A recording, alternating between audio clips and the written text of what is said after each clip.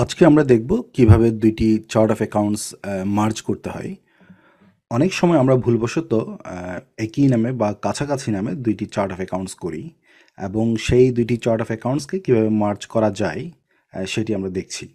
আমি এখানে দুইটি চার্ট অফ অ্যাকাউন্টস স্যাম্পল হিসেবে নিয়েছি 6501 এবং 6302। একটির নাম হচ্ছে অ্যাকাউন্টেন্সি ফি আর একটির নাম হচ্ছে অ্যাকাউন্টেন্ট চার্জ। আমি চাচ্ছি অ্যাকাউন্টেন্সি ফি এবং অ্যাকাউন্টেন্ট চার্জ এই দুইটা চার্ট অফ অ্যাকাউন্টস আমরা একসাথে অ্যাকাউন্টেন্সি ফি নামে করব। তো দেখা যাক সেটা কিভাবে করতে হয়।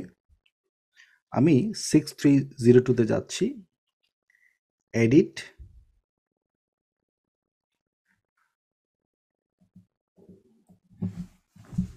আমি নামটা চেঞ্জ করে অ্যাকাউন্টেন্সি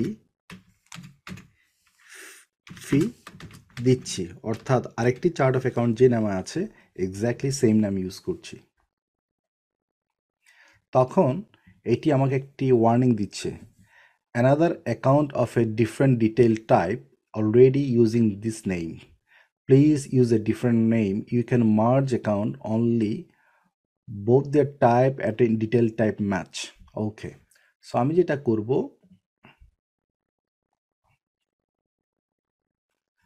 আমার আগের যে চার্ট অফ অ্যাকাউন্টসই ছিল সেটির ডিটেল টাইপটা আমি একটু দেখে আসব। এখানে এটি আছে office general and administrative expenses. So আমি আমার এই ডিটেল টাইপকেও চেঞ্জ করে ফেলব। দুইটার ডিটেল টাইপ এখন সেম হয়ে গেল। এখন আমি করতে পারি, changing the type or detail type of an account May affect your accounting and reporting, are you sure you want to do this? অর্থাৎ সে জাস্ট আপনার একটা ওয়ার্নিং দিচ্ছে, ইয়েস আমি এটা করতে চাই, ইয়েস। এখন আবার বলছে this name is already being used, would you like to merge the two? হ্যাঁ, আমি ওই দুইটাকে মার্জ করতে চাই, ইয়েস। আবার ওয়ার্নিং দিচ্ছে, changing the type or detail type of an account May affect your accounting and reporting, yes. এখন আপনি দেখুন চার্ট অফ অ্যাকাউন্টসে শুধুমাত্র একটি চার্ট অফ অ্যাকাউন্টস আছে, যেটি 6501। অনেক সময় ভুলবশত আমরা একই ধরনের চার্ট অফ অ্যাকাউন্টস যদি দুইটা খুলে ফেলি তাহলে এভাবে আমরা মার্জ করতে পারি। Thank you.